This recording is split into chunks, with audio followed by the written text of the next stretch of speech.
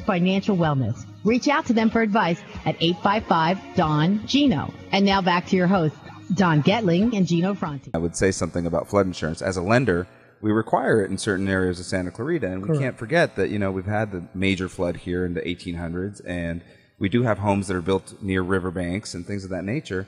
We do live on hills. Yeah, and so we do forth. live in an area that is, it could cause some issues, and I'd love that we're talking about that today.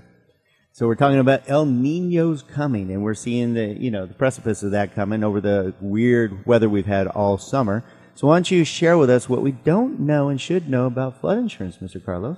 Well, let's start. The average claim in the last 4 years for flood insurance has been around $39,000. Oh, geez. So now, granted, that's all over the United States, but still, that's a big chunk of money. And remember, some of the claims in the Midwest are a lot. Some here in the West Coast may be little, but the average has been about $39,000. So that's a lot of money, and your homeowner's policy excludes that.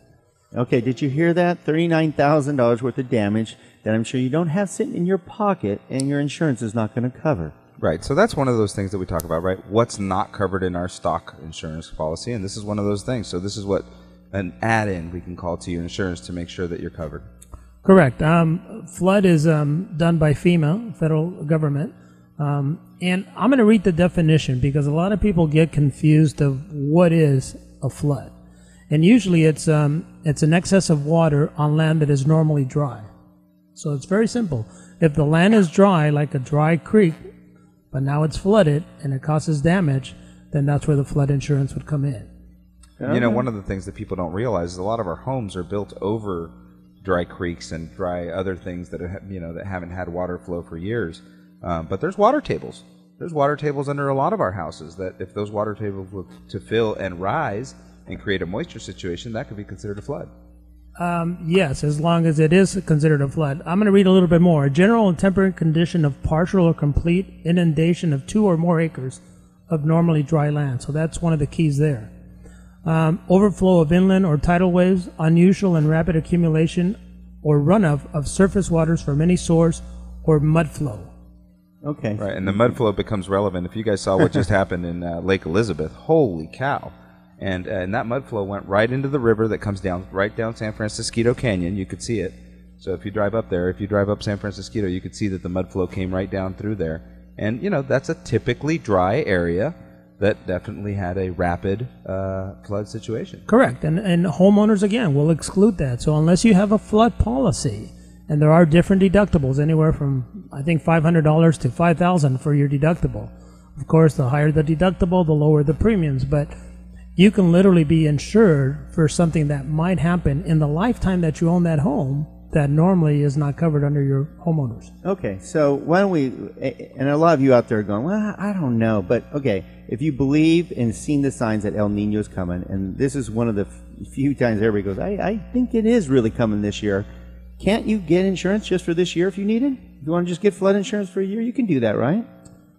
Yeah, you can, if you don't pay your premiums, of course, next year it's not going to be there. So, yeah, I mean, that's funny how that works. That is true. I mean, you can buy flood insurance. Just keep in mind that there is a mandatory 30-day wait. So if you sign a contract today, and you have to wait 30 days before that policy goes in force. So, nice. So they should be calling you today. It's raining cats and dogs, and you call my office. You're not going to get coverage. It's going to be at least 30 days, and they can extend it out if they want to. Now, the only time that is not true is if you are closing escrow. Then they waive the waiting period. Okay, that makes sense. Okay, that makes sense, yeah. And obviously it's to protect themselves against just that. Hey, you know what? We're having a flood tomorrow. Correct. Can I get insured today? No, not going to happen. Yeah. Okay, so how can they get a hold of you? If you should at least talk to Carlos. Really nice guy, as you can tell. He's been on our show for years and handles our personal insurance. And he's super cool where you can ask him, and he'll go over the options for you. And you always customize my options. Makes it really easy for me to make a decision based on my particular budget or what I want covered. So how can they reach out to you?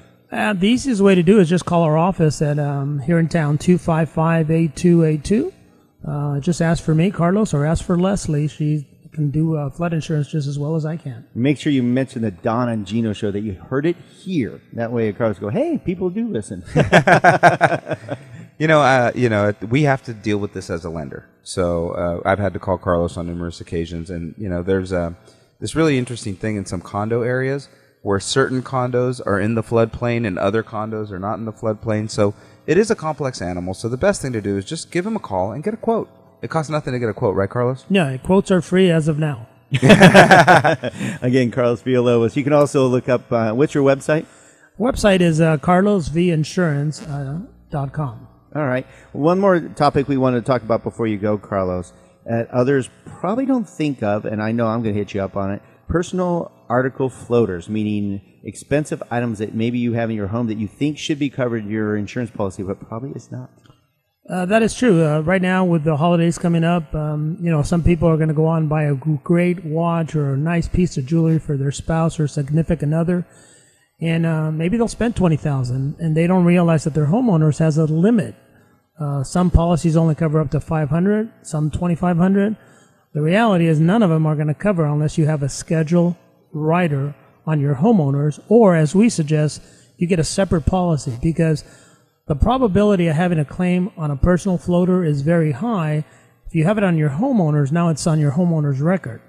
So you want to have those articles on a separate policy that you can buy through us. Just call me at 255-8282. I'll be happy to walk you through it. Nice. But not just jewelry. It could be a wine collection. It could be a stamp collection.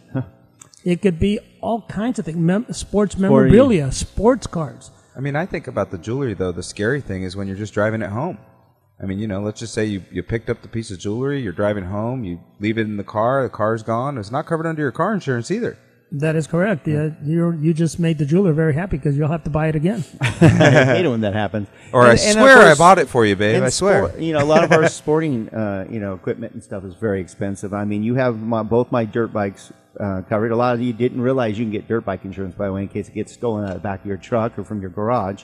So I'm very excited to have that coverage, and I know I'll probably have my bicycle covered because, mountain bikes these days and road bikes these days are very expensive. You know what a lot of people don't talk about, Carlos, is art. People insuring art these days? Yeah, I mean, we have a lot of clients that have a lot of art, a lot of pictures, a lot of sculptures. We have a couple clients over 200,000 just in floaters of arts. If it's valuable to you and you want to get what you paid for or what it's worth, you better schedule it. Oh, you better get that. If it's not get that clip. Your kid's hand turkey that they outline their hand, then you should get that. It's valuable to me. Bottom line is there are a lot of people out here in Santa Clarita that have a great art collection thinking that their homeowners is going to cover it 100%, and it's not.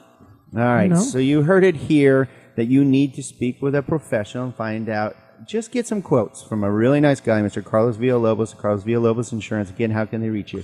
Just call us at 255-8282. Or carlosvinsurance.com? Correct. All right. You'll be glad you did. I know we are. We love working with Carlos. And we love having you join us every Saturday, 9 a.m. to 10 a.m. And you can find out more by going to donandgino.com. Also, check us out at nrecafe.com. It's a national video blog that gives you updates every single day. Help us spread the word. We really appreciate it. Check out our Facebook page, Don and Gino. Anything else, Gino? Just to text NREC to the number 58885 to receive the daily blog on your cell phone every single day. All right. Thanks for joining us, Carlos. Thank you very much for having, and happy holidays to everybody. There you go. Happy holidays from Don and Gino. You have a great weekend and be good humans.